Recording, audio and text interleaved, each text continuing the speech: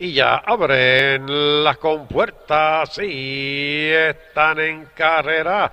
Aranzadi trató de irse adentro, Borinqueneer lo domina y más adentro lo hace Pike.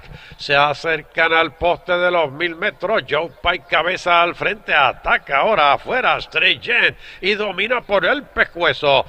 Pike al segundo a cabeza, luchan el tercero Bagration y Borinqueneer. Se acercan ahora al poste de los 700 metros. Bagration a la delantera despega un cuerpo Gent al segundo a medio, Borinqueneer al tercero a 4. Aranzadi se coloca ahora en el cuarto lugar, dominando por cuerpo y medio a Pike.